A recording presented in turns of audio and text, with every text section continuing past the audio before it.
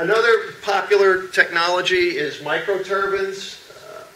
Capstone has a pretty substantial piece of the market here in New York City. And in this case, in this photo here, they're using the waste heat to drive an absorption chiller. And you can see that, I mean, you can't really see the details too well, but the interesting thing about this turbine is it turns at like about 80,000 RPM, but it's still fairly quiet, and it's on these air bearings, so there's no friction. You know, it's kind of cool.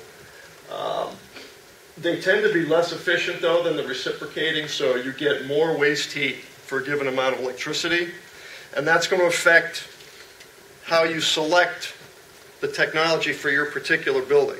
They're not cookie cutters. It's not like, oh, cogen, we're going to put a cogen in, and it doesn't really matter which technology. It makes a huge difference, because sizing the equipment is probably the biggest challenge that you're going to face, which I'll show in a second.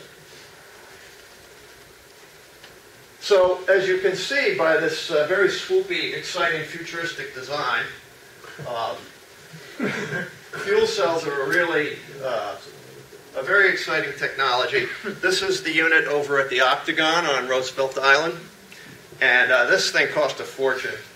And as you'll see a little later, it's done okay, but not as okay as it should have, probably. But there is one operating here in New York City, and you can go and look at it, and it's this big white box. You put gas in, and heat and electricity come out, just like Brian said earlier. Now, the cogen unit itself is not the only piece of equipment that you need. Very frequently, you're going to need some additional pieces of equipment. If you're using the waste heat for domestic hot water, because the consumption of domestic hot water is not a flat line, it usually varies like this, particularly in multifamily, you're going to need some storage tanks.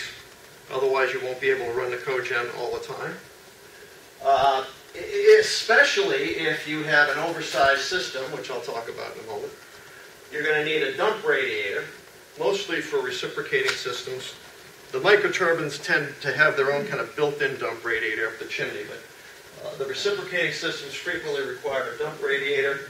And Margaret alluded earlier to the whole issue of gas pressure, and a lot of the systems do require a gas booster to operate at the pressure that they're comfortable with.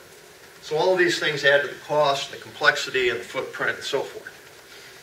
Actually, interestingly enough, this particular gas booster has not operated for like a few years. They put it in because they thought they needed it, and then it turned out they could operate on the normal 4 inches of water column that Con Ed provides. So that's kind of interesting.